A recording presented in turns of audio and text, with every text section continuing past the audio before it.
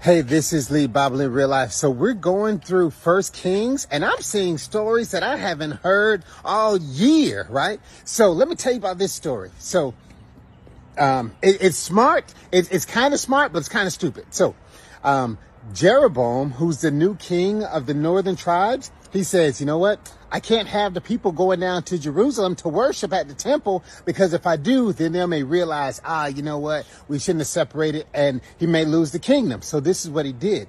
He put up a altar in Dan, and he put up another altar in the middle of the country, right? So he says, hey, y'all in the northern kingdom, you can go to one of these altars or one of those altars.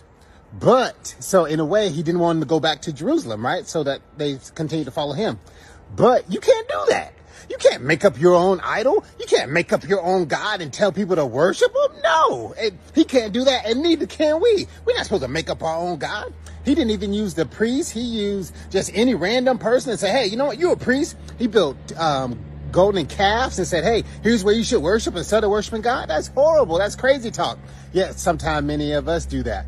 And a prophet, a man of God, called him out and said, hey, you know what? You cannot do this. And the king said, somebody get him. And he pointed at the guy, and the king's hand withered up.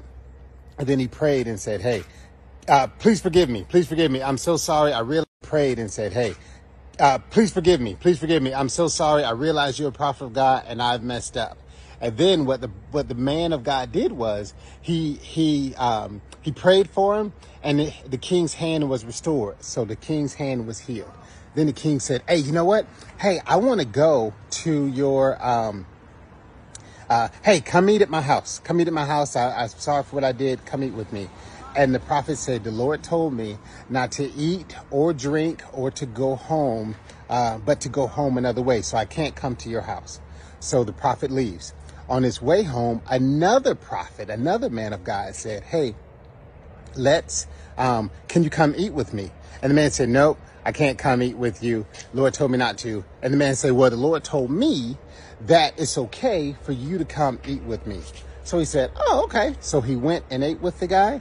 And then while the guy was there, the prophet that tricked him said, you weren't supposed to eat with me. I lied to you. The Lord didn't tell you to do that. And because of that, you're going to die. What? This is crazy.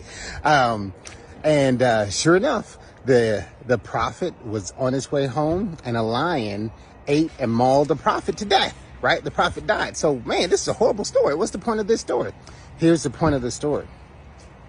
When God tells you to do something, you can't, whether it's a king, a prophet, or anybody else, they can't turn you from what God says. Obey God. I just want to put a bow on it. So the lessons that we learned from our reading in 1 Kings chapter 12, 13, and I believe 14, 12, 13, is number one, there's only one temple. There's only one God. So if anybody brings up another guy and said, hey, you should worship him, we can't, because there's only one God. God has established the way that we're to approach him, and we can't make up our own rules. Number two, there is a way that seemed right unto man, right? But the end thereof is the ways of death. So he tried to do it, be smart, make a good decision. But if it comes against God, it is a way of death. And then thirdly, that whole story with the prophet, when God tells you to do something, we have to nurture and develop hearing God's voice, and know that when God tells us to do something, I don't care if it's the king or someone in authority. I don't care if it's someone that's a prophet or a spiritual leader. I don't care who it is. When God tells you to do it, he has a specific plan and purpose for you in your life. And when God tells you to do something, we have to obey him, and obey him only. All right. Then we can have the success and the blessing that God has promised us when we walk by his word. All right. Crazy story in 1 Kings. Go back and read it. But until then, I'll see you later. Bye-bye, everybody.